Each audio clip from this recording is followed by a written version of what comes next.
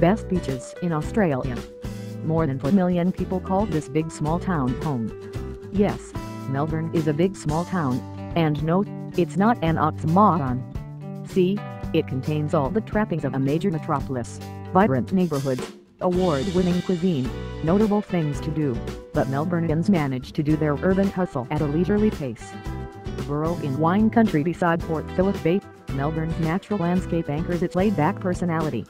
When you're sampling wine in the nearby Yarra Valley or sipping a flat white at one of Melbourne's charming sidewalk cafes, there's no way you can't relax. How to save money in Melbourne? Hops on the City Circle tram. This free tram, which conveniently stops near attractions like the State Library Victoria and the Melbourne Museum, travels in a circular route and gives visitors a great overview of the city. Fill up at lunch. Most establishments raise their menu prices at night, so consider eating your largest meal of the day at lunch. Culture and customs. Melbourne is much smaller than Sydney, but this southern Australia city exudes the same joie de vivre.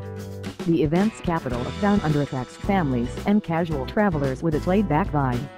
Americans find it easy to adapt to the Melburnian way of life for several reasons. Firstly, the official language here is English, meaning there's no language barrier to overcome. Secondly, the official currency, the Australian dollar, is worth a little less than the US dollar, so you'll be able to afford the city's food, accommodations and attractions. What to eat? Melbourne is a city of cafes. You'll find them tucked within central Melbourne's alleyways and clustered together throughout trendy neighborhoods like South Yarra Valley, St Kilda and Fitzroy.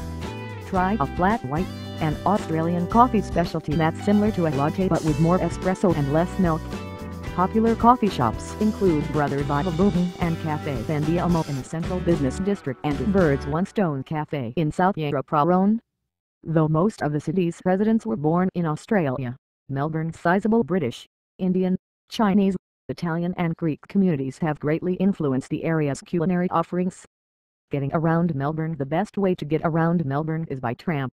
Trams operate throughout the day and offer multiple routes that crisscross the city. There's even a free tram designed just for tourists. You can also board Melbourne's buses and trains with the same key ticket that you'll use for trams. While taxis and rental cars are available, they'll both cost more than public transportation.